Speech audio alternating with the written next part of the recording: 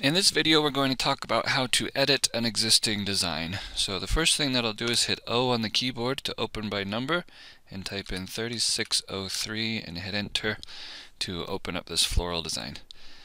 So with this particular design, what we want to do is erase these top parts here, this bud, and then these parts that come up, because it's too big for where we want it to go.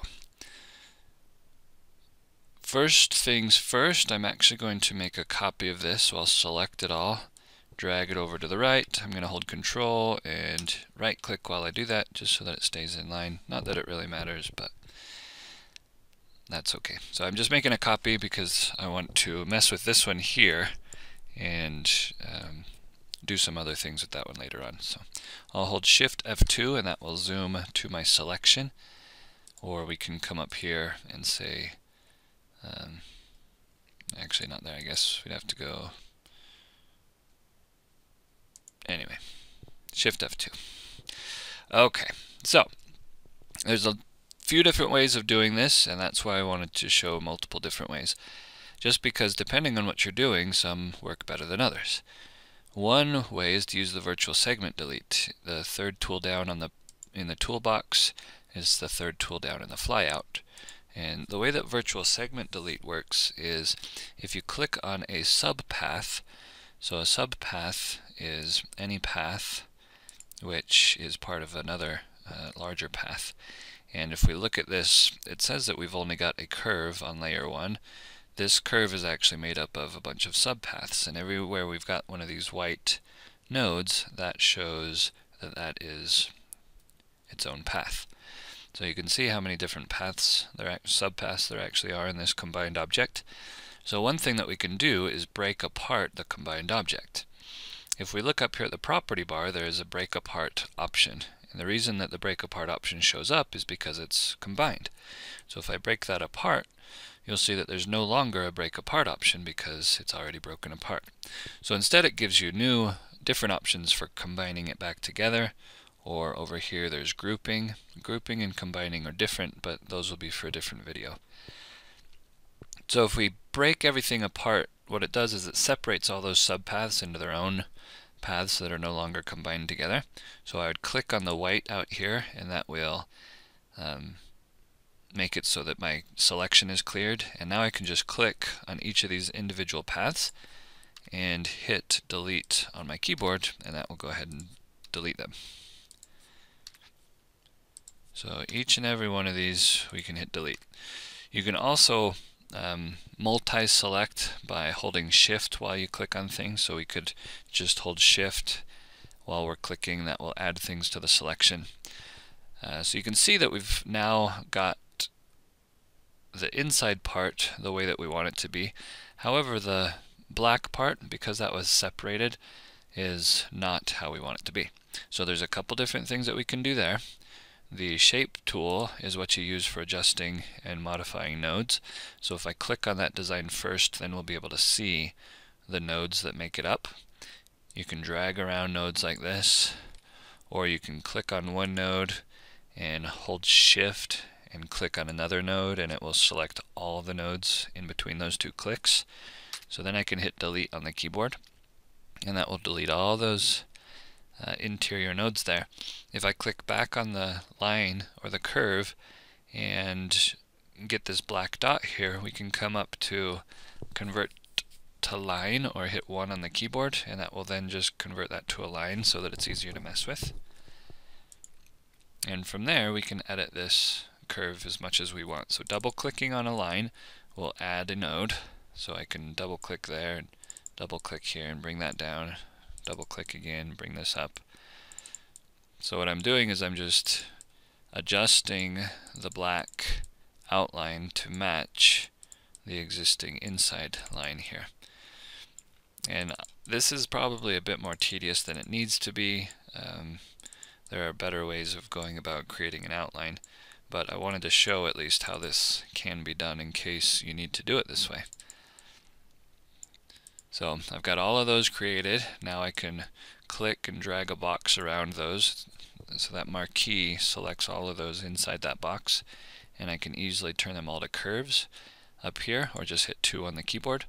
and that will change all the lines to curves, which means that now if I click on a node, it will show me these handles where I can bend, or if I click on the curve itself, I can just click and drag, and that way I can bend it around and move it where I want it to be. Depending on where you grab along the line is where it's going to bend, so if I click further up closer to that node, it'll bend where I'm grabbing it. So if I want it to be pretty even, I grab in the middle. I also have snapping on. If we come up to snap, you'll see I've got guidelines, objects, and page as snap points. So as I was pulling this, it was trying to snap, and you can see edge, midpoint. There are different things that you can snap to. New to CorelDRAW 2018 is if you want to adjust something and your snapping is on, but maybe it's getting in your way, you can just hold the Q button on the keyboard and it will temporarily disable snapping while you're holding Q, which is a much requested feature, and they added it to 2018, so I'm really excited about that. You used to only be able to do it with a hack, but now they have added it as a standard feature, which is really nice. Nodes, you can add nodes by double clicking on a line. You can also delete a node by double clicking on the node, so that's what I did there to clean that up. So it's not perfect, but it's pretty close. And so right here you can see how it's snapping. I don't really want it to snap, so I'm going to hold Q so that I've got greater control of moving it to where I want it to go. So that's one way of going about it. The inside, the veins, you can see that the veins are now missing, and that's because they're already there, or they still are there. I'll hold Shift F2 again to zoom back here. But if I hit V on the keyboard, you'll see in the wireframe view that they're already there. But the reason that you don't see them is because they're actually the same color as what they're on top of. So that's why you don't see them unless you have them selected. In order to get all those back, you need to recombine these to the flower. I just did that manually, holding Shift to select both of those and then hit combine. But there's a quicker way to do that, and that is just to grab all of this and hit Fill Grayscale or F on the keyboard, and that will automatically take all of these inside pieces and combine them together. And that way your veins will now show back up. Looking at this, my lines are actually a little bit thicker, so I don't know that I would want to keep this. So that's why I will show you another way to get this outline. And we may or may not want to mess with the rest of the design. The rest of the design is actually already fine, so I probably won't erase this black line.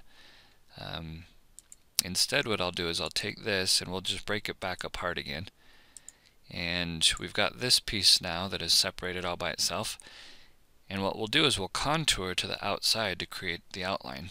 You can use the contour tool, which is over here, to do that if you want, but I've got a quick button up here, the frosted outline button, that'll do the same thing, and it's already set for a 0.09 or whatever value you have selected. So if I just hit the frosted outline button, what it's going to do is it's going to make an outline around my design for me. So if I hit V again to go to wireframe, the one that I had created before, I can go ahead and select all those nodes and just delete them. Double click here and drag that down so that it's below everything else, and maybe I'll just pull this in as well. And so this new outline that we've created, what we can do is we can take that one, hold down Shift, select the existing outline, and then come up here to weld, or just hit W on the keyboard, and that will then weld our new outline to our old one, which then gives us a much more consistent outline here compared to the one that I had drawn myself. And it's much faster that way than node editing. So all I have to do is just come in here and clean this up a little bit. I find when you contour things, it usually adds more nodes than you need. So I will typically delete some of these myself. I will also most of the time come over to the shape tool and double click on it so that it will select all of the nodes, and then I'll come up here to curve smoothness and type in 10 and hit enter, and that will then smooth it quite a bit to where it's got the least amount of nodes possible. I also like to have my nodes as cusps, so I will usually come up here and cusp all the nodes at the same time since I've already got them selected. and that way I can edit them the way that I want to. So there's two different ways that I showed you as to how to recreate that that piece, and then we'll just select it again and hit F on the keyboard to redo all the combining of the inside objects. Okay, so that was one way, is to take your piece, break it apart, and erase them all at the same time. A faster possible way would be to use the virtual segment delete tool. What virtual segment delete does is if you click on a subpath, it will actually erase that path until it comes to an intersection. If that path doesn't intersect with anything, it's going to end up erasing the whole thing. And you can either click on each of those, or you can click and drag a box, and anything touching that box ends up getting deleted. I'll show you how this works. If I do it on the outside, it will delete that as well. So undoing that a little bit, if I wanted to, I could just click and drag and let go, and that will delete all of that stuff at once. And then we're just left with our inside pieces that we want to keep. Then we'd come up here to the frosted outline button and hit that in order to get our outline back again. The thing with the frosted outline button is that it's going 0.09 inches around, and so the insides of these little parts here are actually getting some interior pieces. If I move this black part away, you'll see how it's got those interior pieces there. So I'll undo with Control Z, and if you compare this one to this one over here, you'll see that there's actually just it's all filled in with black. So we can get that same effect if we click on this and we break it apart, so that we now have those other pieces separated. And since all 11 objects here are selected, we can hold Shift on the keyboard and click on just the outline, and what that does is it removes the outline from our selection. So now we're down to 10 objects, and it ends up being just the 10 interior objects. So I will hit Delete on the keyboard, and now all of those are gone.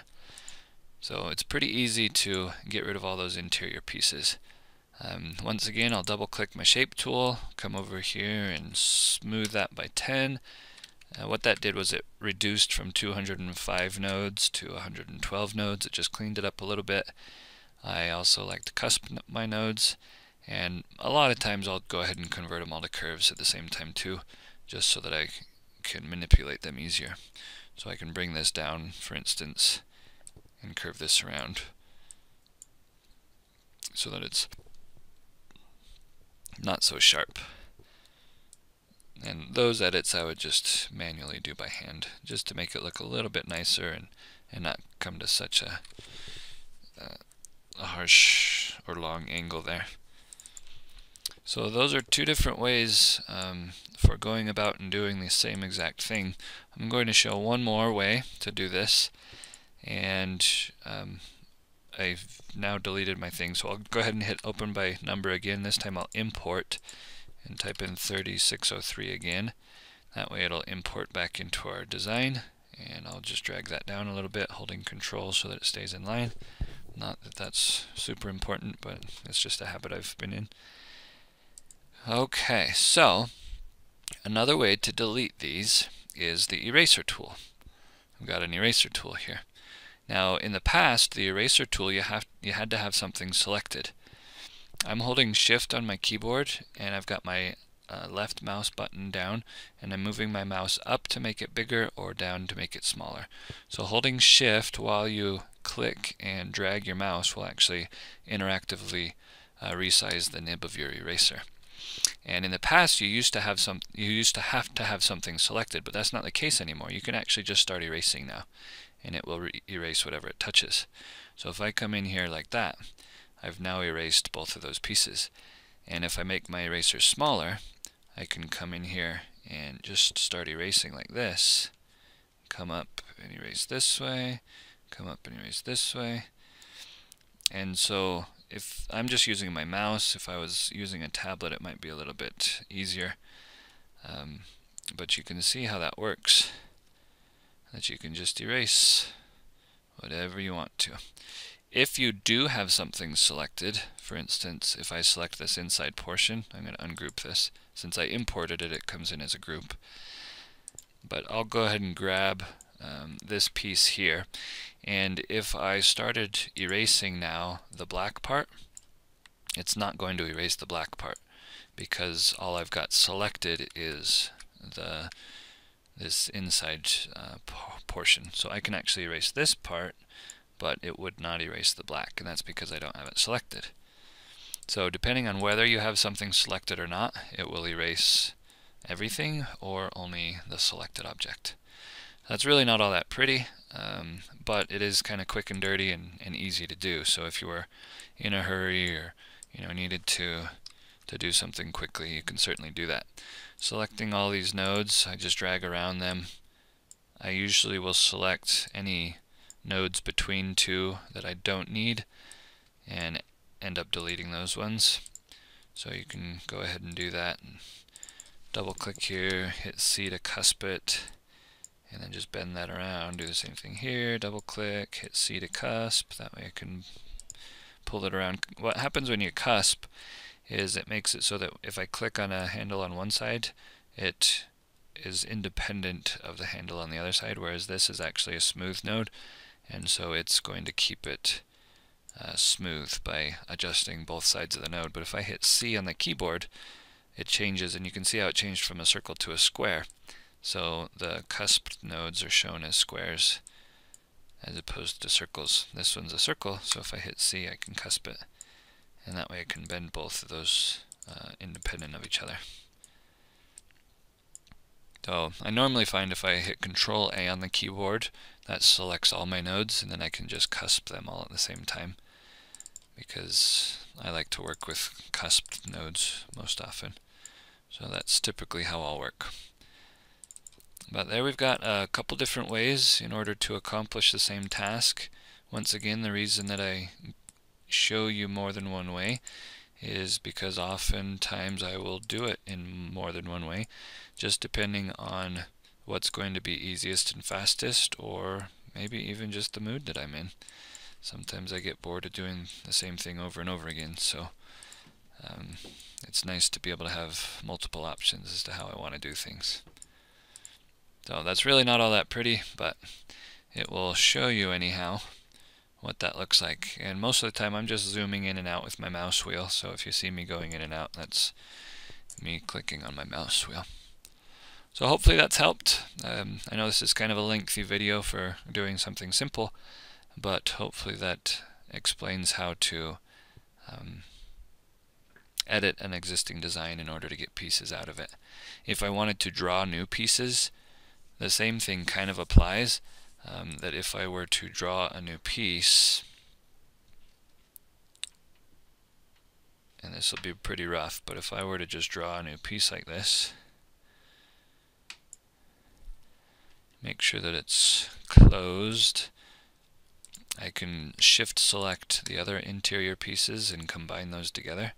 And that way it becomes part of this combination, and then I could either delete the existing outline and then redo my frosted outline, or I could also add an outline and then weld them together. But you can see how adding in pieces that way is not all that bad either. So depending on what you want to do, there are also a lot of other neat drawing tools and stuff, but that'll be saved for another video. So this one I just wanted to show breaking apart, combining, using virtual segment delete, and the eraser tool.